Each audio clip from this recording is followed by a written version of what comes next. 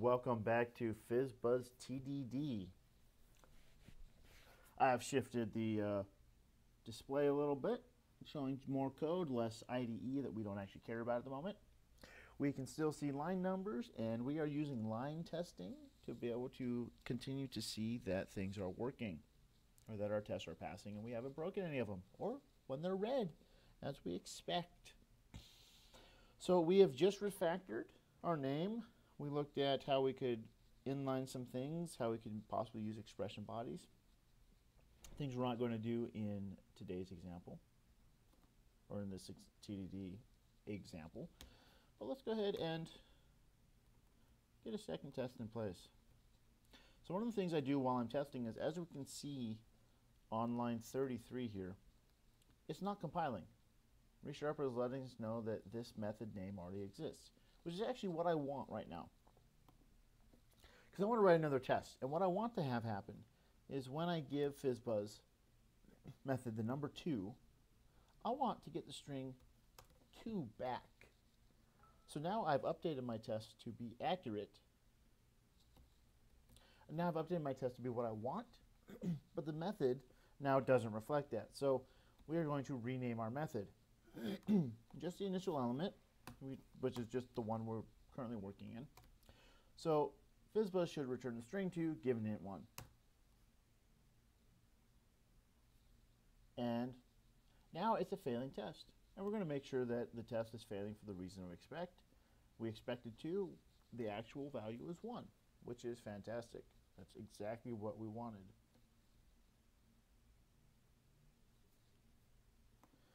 So now we need to update our production code, our method. And to do that, the idea is that we will, let me go and pull that back. The idea is that we will change the behavior of our method without changing any existing behavior. We want our new behavior to not affect any existing behavior, because that allows us to roll back if we can't find a good solution in a short time frame. Here, my other favorite technique of getting tests to pass is, I know the value I'm providing in this test. I know input's going to be 2. What do I want back? I want 2 back. My test is expecting 2, so I'm just going to give it to it. Here's what you're asking me, here's what I'm giving you. And my test passed. Now I can refactor. What do I have to refactor? Well, my name, I've got a decent name. It's better than foo, it's better than test2. So it's good enough for now. I don't know if it's the best name, but I'm doing this solo, and that has limitations to how clever or how effectively I can name things. So I'm okay with all of these. I'm never happy with the name input. FizzBuzz is kind of an odd name, but I don't have a better one for now. So is there anything I can improve in my production code? Well, when I'm refactoring, I'm looking for patterns. I'm looking for things that I can find a more general form of, that I can combine into one way of doing it that covers a lot of cases. And here, while I may know the solution, I may know where I want to go, I don't have a pattern directing me there. It's not something I can see and justify changing at this time. I need another test. So let's go ahead and do that. Now, one of the things that we can do is, because we know the requirements, because we know 3 is kind of handled as a special case, let's not write a test for 3. Oh, let's go to 4. Now this is, while we want to play ignorant at times, we don't want to complicate things for us in the future. So by not using 3, we don't actually create a test that will become invalid later. We're not always going to be able to avoid doing that, because sometimes we just don't know. But in this case, we do know. So we can skip that. And when I give it 4, I want 4 back. So let's go ahead and do another rename. FizzBuzz should return the string 4 given int 4. Fantastic. Let's see what this does. It fails. Does it fail for the correct reason? We expected 4, we got 1 back. It does fail for the correct reason. Now I'm going to make my code pass. I know what it wants, I know what I give it, and I know what it wants. Bam! Our test now passes. See that slight pause while I make sure it worked? So it passes. And I can now refactor my code. And looking at this, I'm starting to see a pattern.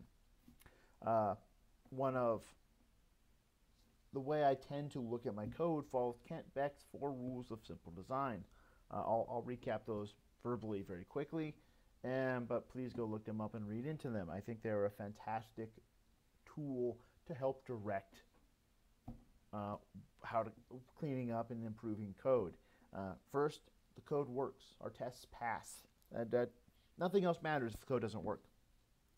The next is that things are effectively named or eloquently named. Really, we want the naming of things to communicate intent. We want them to communicate what they do.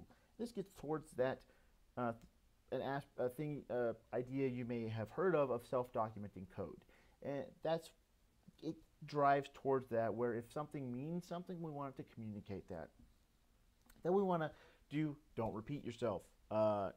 No duplicates. Don't repeat the code.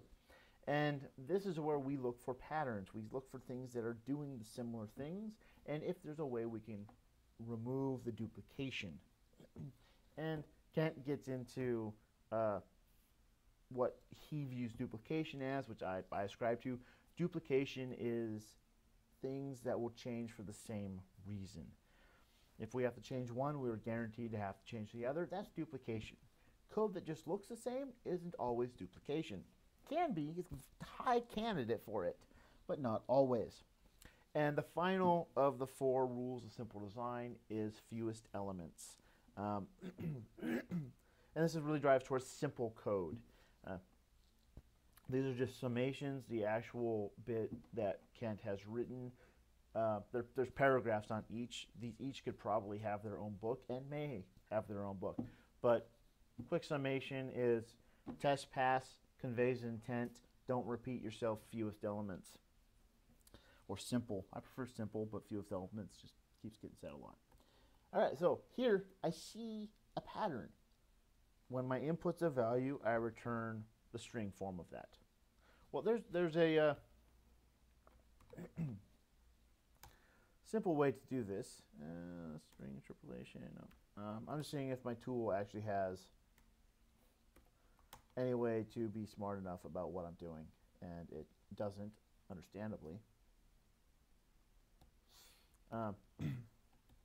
But I know offhand, so I know this is a pattern.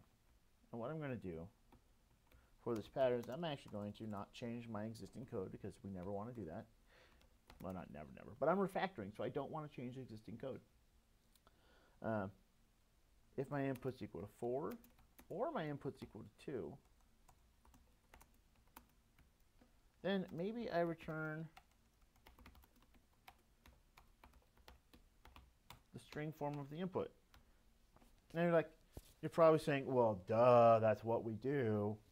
Well, we're getting there by triangulation, by showing the pattern exists and proving that the pattern works for our tests. So we still have green check marks on line 61 and 62 reflecting these 2 if statements. So they're getting hit, and no tests are breaking on those, but are they returning my value for my 2 tests, or is this line? Easy way to check, let's remove it. Now all our tests are still passing. And we can see here that 1, we know our input is 1, because that's another test. We do see the test. We don't have to be completely ignorant about how the system is behaving. So we know that we are returning the string 1 for int 1. And we can also do, so now if we update this to return string, the input 1, we're returning the string. Now we can see here on line 62 by this dash, it's covered by 0 tests. All of our tests are getting covered by this line. Now I can continue to add more specific cases for every number I can think of, but that's just kind of silly.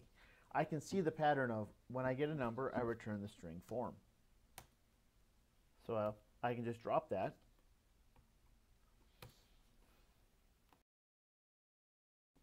And here we have a general form of what we were having specific instances of. We have triangulated a more general solution, which is what we want to do with TDD. So now that I'm passing and I've refactored my code without changing behavior, and that's why we did very stepwise demonstration of each of our changes.